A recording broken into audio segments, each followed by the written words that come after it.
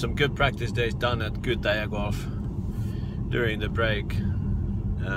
The others are playing in Italy right now, but I felt like I needed one more week off and needed a few days to work on my game for Wentworth and Nordea Masters.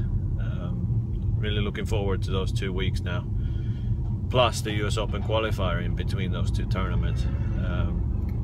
I've spent quite a bit of time with my my golf coach Timo Rauhala, and Pierre Johansson, my trainer slash physio, made a visit the other day in Finland, just checking up how the body feels, and everything should be in place, so no worries with that.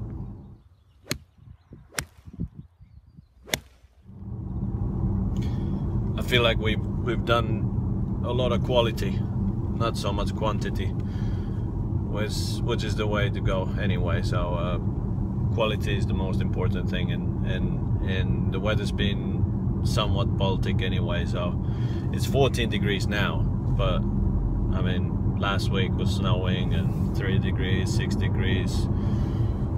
If it got up to 10, that was a miracle, but it really didn't. So